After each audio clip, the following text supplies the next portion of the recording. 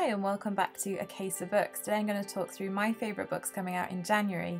I actually read so much stuff that I loved in January that I've had to split this into a top 5 adult books and a separate video for my top 3 children's and YA books.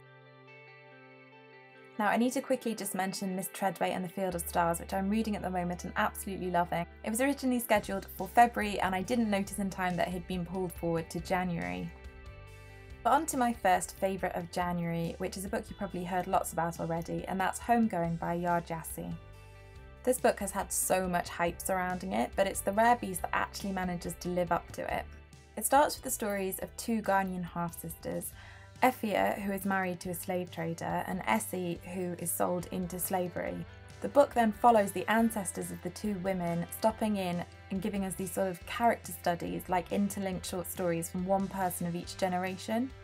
This structure is executed beautifully, and you're never pining for a voice you've left behind because you're so immediately engrossed in the new story that you're being told. And then when you add in the fact that the writing is also exquisite, you get a book that will stay with you for a long time and I think will win lots of prizes. The impact of national trauma on individual families really reminds me of Do Not Say We Have Nothing by Madeleine Tien, and I think it will also appeal to fans of All Involved who liked that style of lots of linked narratives from different perspectives. My next pick is probably my favourite January read, and it's The Bear and the Nightingale by Catherine Arden. This is a loose retelling of the Russian version of the Jack Frost myth. It follows the fortunes of one family who live in snowy northern Russia as the myths and fairy tales brush up a little closer than normal to their lives. I loved everything about this book. I loved the writing style, which is lyrical and evocative. I loved the heroine, Vasia. I loved the way the myths are woven through the story. And above all, I love that it's ultimately about independence and finding your own path. It's a completely magical read and I didn't want it to end. Lots about it reminds me of a kind of adult version of The Wolf Wilder by Catherine Rundell, but I think you'd also like it if you like the kind of dreamy fairy tale feel of The Gracekeepers by Kirsty Logan, or the dark Russian fable The Master and Margarita.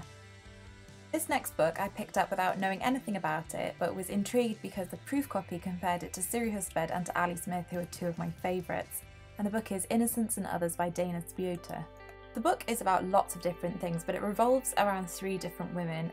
Firstly, Carrie and Meadow, who are high school friends who both go on to become filmmakers. Meadow makes controversial documentaries and Carrie makes feminist rom-coms. The third woman goes by a few different names, but we first meet her as Jelly, and the book is sort of loosely structured around the way that Jelly's life intersects with Carrie and Meadow's. But really the book is about how we see ourselves and others and how we tell stories about ourselves and others.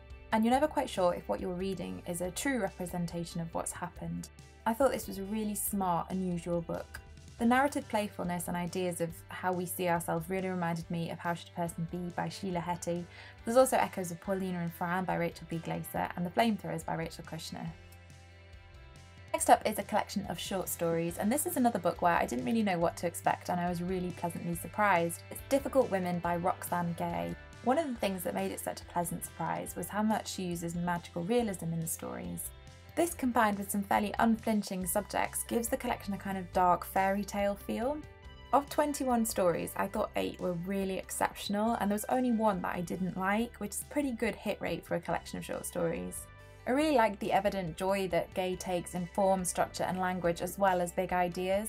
Also, just a heads up that a handful of the stories do have some fairly explicit rape scenes in them, including the very first story. The dark fable feel reminded me of short stories by Helen Oyeyemi and Angela Carter, as well as Isabel Greenberg's most recent graphic novel, although just to note that that is a bit more whimsical and playful than Difficult Women is.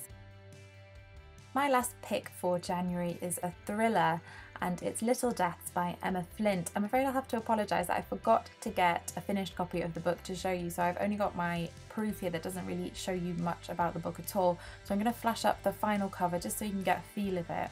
Now, Little Deaths is a literary thriller, by which I mean that the writing is as appealing as the plot and the sort of page-turneriness of it.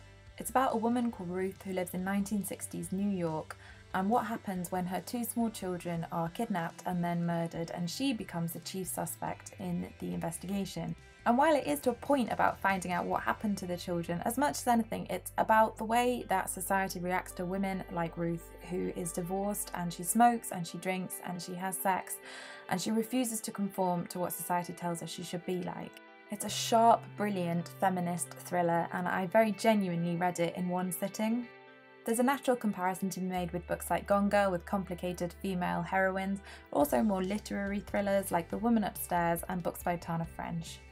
So those are my top 5 adult books publishing in the UK in January. I'd love to know if you've read any of them or you plan to read any of them. Do remember to check back soon for my top 3 children's and YA titles coming out in January, and please remember to like the video and subscribe.